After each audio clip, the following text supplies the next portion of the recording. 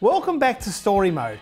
Now that we've been at our house for around 18 months and settled in quite well, I wanted to start collecting video games again, and better still, arcade games.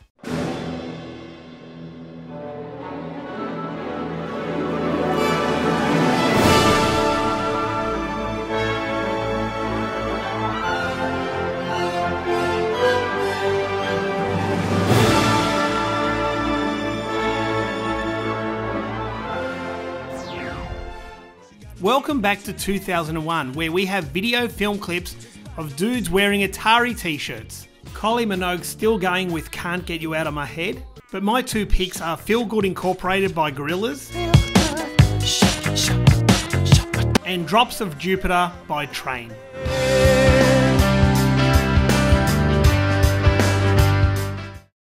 It's 2001 and I have been gaming more than I have in my life.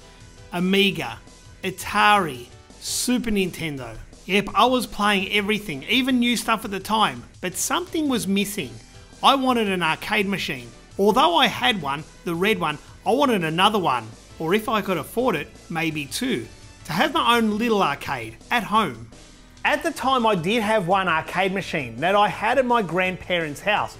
That moved over into our house, and that was a deluxe version of Power Drift. I've owned that arcade for over 5 years. When I first met Joel about 13 years ago, I remember walking to his grandmother's garage and there was a Power Drift. And I thought, what the hell is this machine? I've got absolutely no interest. And as soon as I jumped on it and started playing it, I thought, hey, this is a bit of fun to this. But this time I wanted upright arcade machines. Yep, a few upright arcade machines so I could put a vertical shooter or a horizontal run and gun and something completely different in the next one.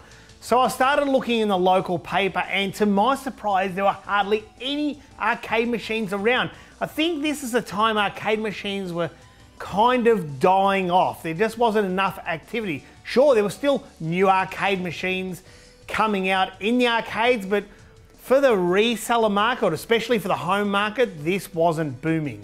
All of a sudden it came to me. When I worked for Flash Amusements, I had a book with me of all contacts of people who are operating arcade machines or selling arcade machines. So I just looked in the book and started ringing around to maybe an operator that would have an arcade machine for sale. After a few phone calls, I come across this guy I have not spoken to in at least 10 years.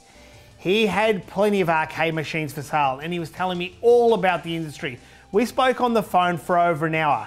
He said, stop talking to me on the phone and have a look at what I've got.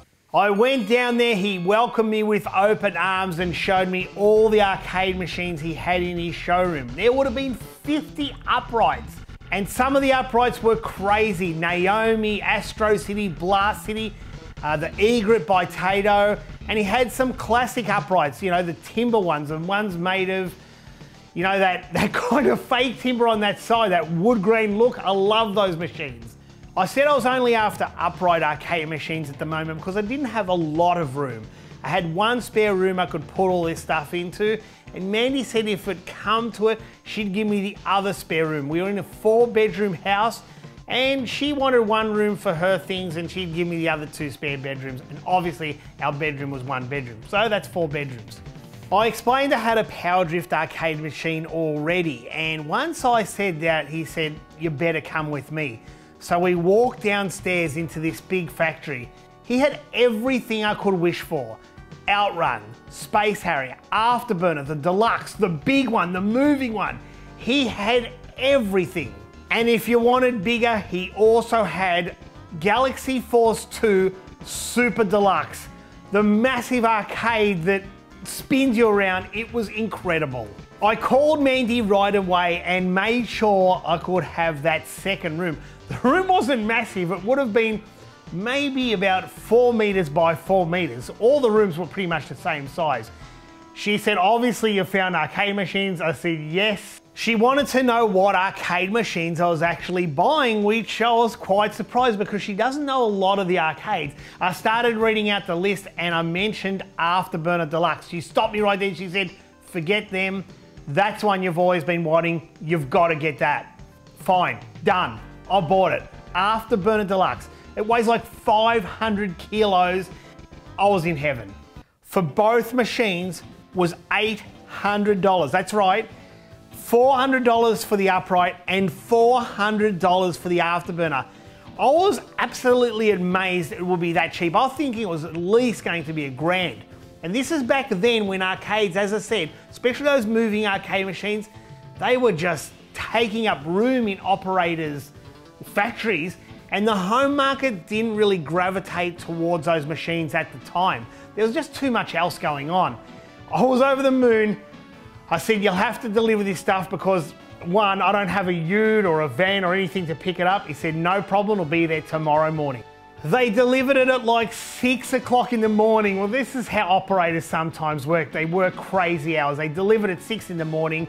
Now the upright went in the house so easily. I already had around 20 arcade boards and I'd changed games like Karnov and Chelnov and Shinobi and Golden Axe, but Afterburner, not so easy. It was 1,350 millimeters wide and 2 meters long, so 2,000 millimeters long. And it was just way too big to get down the hallway of that house. So I had to work out how I'm going to get it in there. Well, there's only one option: dismantle the machine. The problem was there was no manual that Sega printed on how to disassemble an Afterburner Deluxe. So I just had to work it out and go slow.